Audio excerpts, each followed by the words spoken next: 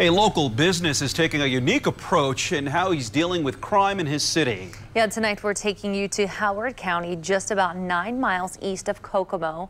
That's where you'll find Greentown, Indiana, and that is where WRTV's Adam Schumes found a man whose business had been vandalized with graffiti, and his response to the situation shows the power of second chances and understanding. In Greentown, Indiana. Well, it's small. Population a little more than 2,000. It's normally crime-free, or relatively. Expert appliance repair owner James Chaplin recently purchased what used to be the old Family Dollar. We do commercial and residential appliance repair. We repair every appliance.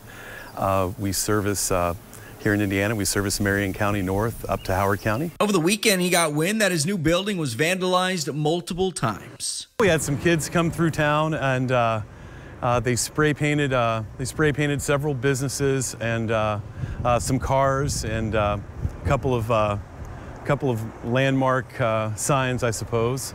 And they got our building back here pretty good. So instead of pressing charges, Chaplin decided to take the situation into his own hands and used the power of social media. I reached out to one of the kids' dads and said, hey, listen, if we can just have them come over and I'll even help just get this thing cleaned up. I think that'd be punishment enough. In comes 16-year-old Lucas Graber, the suspected culprit. He was just disappointed.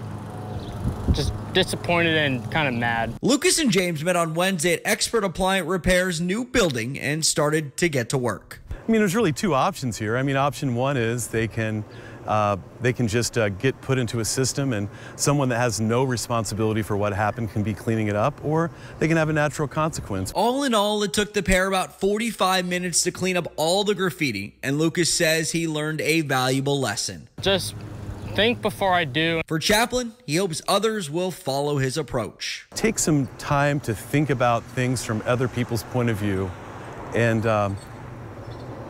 get outside of yourself for just a little bit. Get outside of your own head for just a little bit. Working for you, Adam Schumes, WRTV. Definitely a good lesson there. Well, Chaplin tells WRTV that once Expert Appliance Repair reopens, he hopes to give the teen a job.